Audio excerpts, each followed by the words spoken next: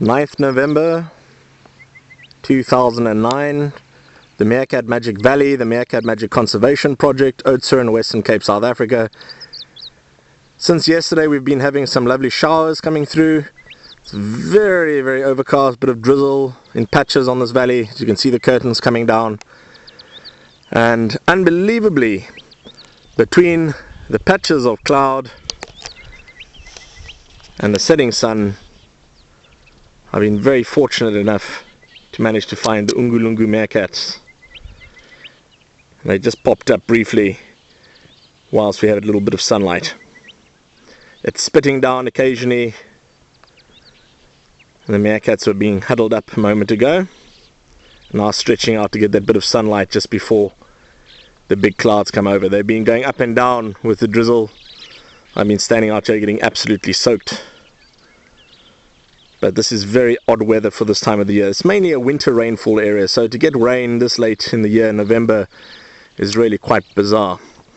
We're very glad for it because it's got very dry recently, and it's excellent for all the meerkat babies. All 4 out of 4 babies from 25th of August litter are alive and well. Just amazing clouds over the Great Black Mountain Range to the north, part of that World Heritage Site in South Africa. Just moving back as the meerkats are standing sunning their bellies.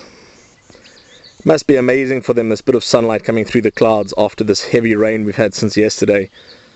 Right throughout the day it's been raining, so they probably haven't had much more than a few minutes at a time to come out and look for food. Of course, if they get totally wet in the wild, meerkats can die of hypothermia. They have no hair underneath their feet, the front paws, back paws, feet, and they've got very little hair on the ventral side or stomach side, and that's exactly why they're turning that towards the sunlight now, so that every last bit of that dark grey skin is exposed towards the sunlight just to warm themselves up a bit.